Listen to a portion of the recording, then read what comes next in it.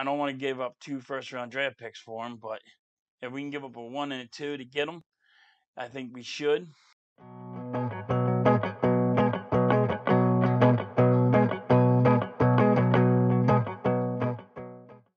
What's up, guys? Welcome to Philly Halftime. I wanted to talk about Tyler Linderbaum. He's 6'3". He's 290. We're going to need a center. He also can play guard. Brandon Brooks just retired. Don't know if Kelsey's going to play another year or not, but you have to have a center that can take his spot. And Tyler Linderbaum, I think, is the guy. Now, you might have to trade up in the draft to get him. Everything that they say is bad on him is what they said was Kelsey, and they knocked Kelsey for everything. And Kelsey's one of the best centers in the NFL now. But he's getting ready to retire, and you don't know if it's going to be this year, next year. You don't know when. I would like Tyler Linderbaum.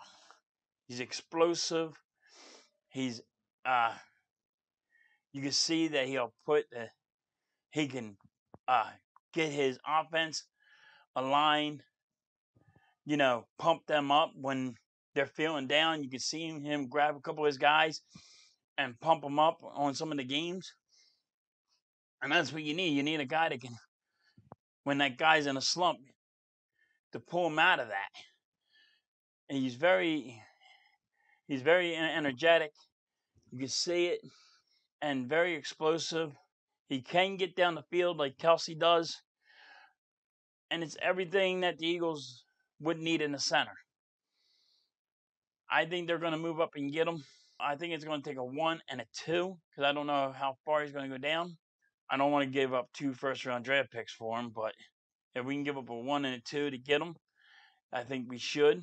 Tyler Linderbaum is a beast. They want him to have more weight, but then that's what they wanted with Kelsey for. But if you get more weight, you can't move like Kelsey can move. I don't want that.